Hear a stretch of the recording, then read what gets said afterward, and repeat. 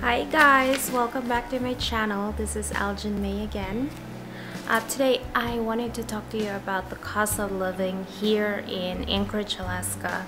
So I just realized that it would be a good video if I could give you a little bit of idea about our cost of living here, because I think there are people that are googling about it, so might as well give it to you guys since I live here and I have a really good idea of what it costs to live here in Anchorage.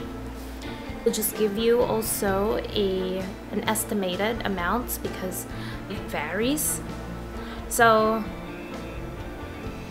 without further ado, let's go start with this video.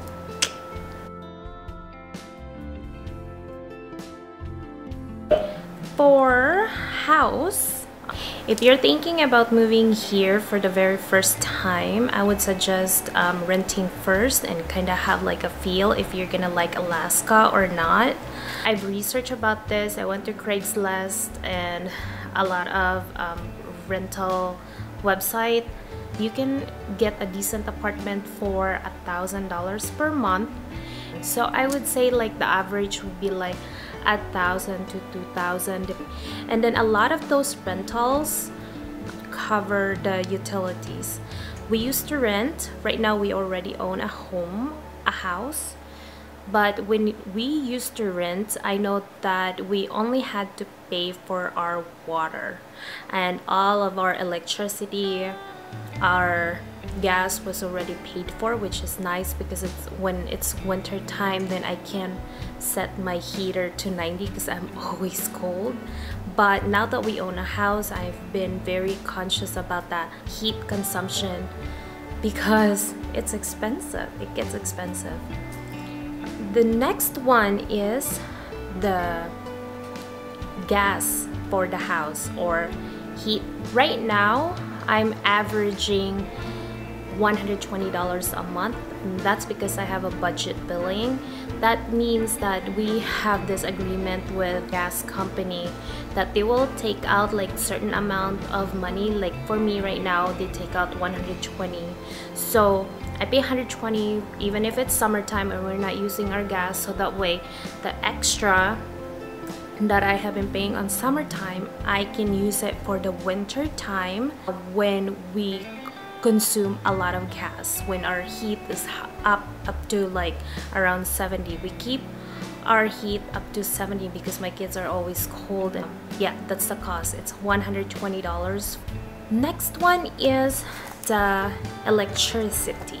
For electricity, it is the same as our gas, which is $120 per month average, and it also depends. On winter time, it's kind of higher. It would probably sometimes, I think the highest bill I have seen so far was $140 because my husband plugs in his car. We have a 3-car garage, but we don't really use our garage because he uses it as his man cave.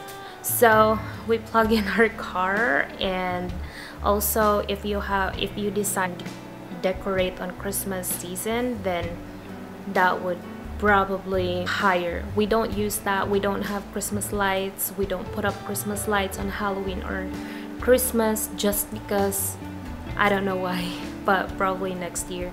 So I don't know the additional amount if we had like Christmas lights. Next one is the water. Every month it's kind of like the same. It never goes up or down. If it ever changes, then it would just be tiny amount. So usually it is like around $100. And then trash. Our trash gets picked up every Monday for us in our neighborhood. I pay $60 every 3 months for that, but of course it is depending on the size of the can that you have for your household. We have the biggest size right now. And then the next one is cable. We don't have cable anymore because the kids basically just watch Netflix all the time, and we also have a Roku and we have YouTube, so there's really no need for that. So the only expenses that is related to cable is our subscription to Netflix, Amazon Prime, yeah, just two. I'd say $20 a month for cable or television. We don't have any cable anymore. And of course the internet. We won't have Netflix or YouTube or Amazon Prime if we don't have internet. So right now I have a unlimited service from our internet provider, and I pay around $100 a month for that. I would say that it's not the fastest, but it works for us. My kids finally have realized that they just have to be patient when our internet is kind of slow. And then the very next thing is gas for the car. This one, it depends on the car that you drive. If you're driving a truck, I know it is more expensive, but I am driving a sedan, a small car. I don't know if it's pronounced as sedan. I spend around $120 a month for gas. Last but not the least is for groceries. A lot of people are thinking that probably it is very expensive to buy food here in Alaska. Well, that's true, but you just have to be very creative. We are a family of 5, sometimes 6 when my stepkids are here. For the most part, there's 5 of us.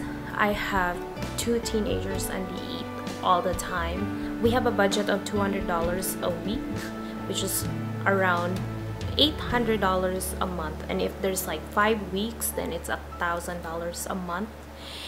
And we shop at the commissary and at Costco. My kids don't like eating out, so I don't worry about eating out a lot because I like cooking for them, and I plan our dinners throughout the week, so that helped us a lot. So whenever we go to the commissary or Costco, we already know what will be our dinner for that week, so we stick into our budget.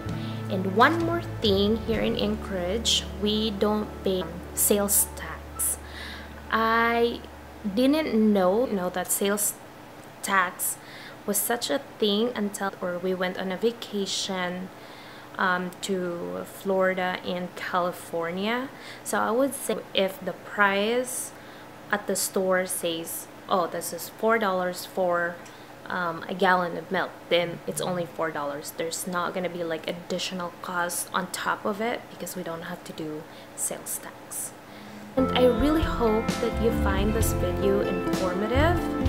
If you have other questions or you have any other comments, just feel free to comment down below, and I will try my best to get to your comments and read them and respond and provide the best possible answer there is. So yeah, once again, thank you so much. And if you're newer to my channel, please go ahead and hit the subscribe button down below, and I will appreciate it so much. So once again, thank you and have a great day. Bye!